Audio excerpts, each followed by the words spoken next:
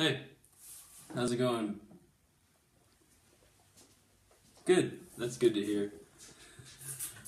As you probably know, I'm Wade, and my intern Alex and I run a little thing called the Sports Phil. I think I'm a better intern. And if you watched the recent video by my intern Alex, he talked about immigration a little bit. And I want to piggyback off that a little bit and talk about something that goes right along with that, and that is migration, which is the latter of the word immigration. Migration, in and of itself, is its own idea and term that I think we need to explore a little bit to fully grasp the idea of immigration and how we should approach it as a political topic.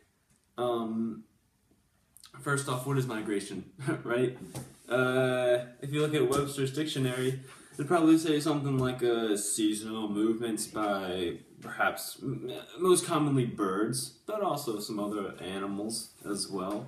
But what I bet you probably didn't know is there's long distance migrations by swallows and northern pintails, which are very beautiful, known for their gorgeous tails, and a lot of other birds of prey, and they like to travel long distances for reasons unknown.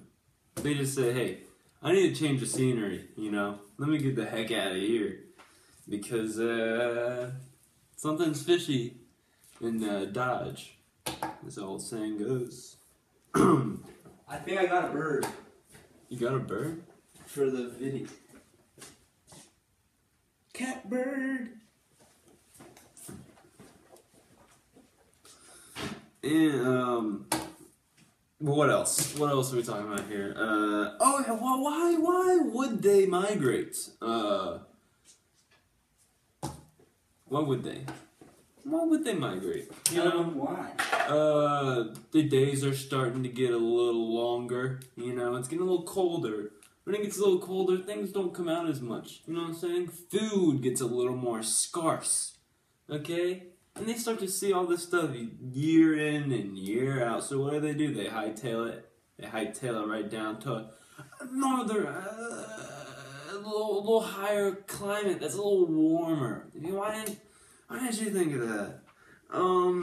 And then, see, this happens mainly only in the northern hemisphere.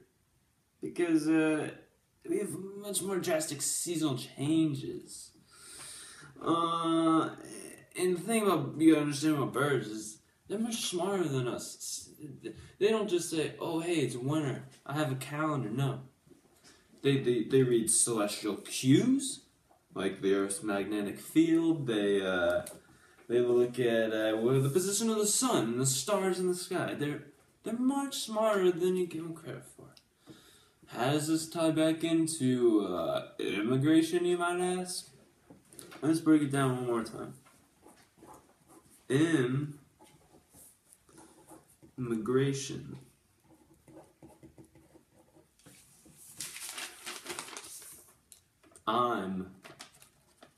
Migration. Think about it. Thanks for watching, you guys. You want me to do it? That was good. Yeah, you might as well. Will you press?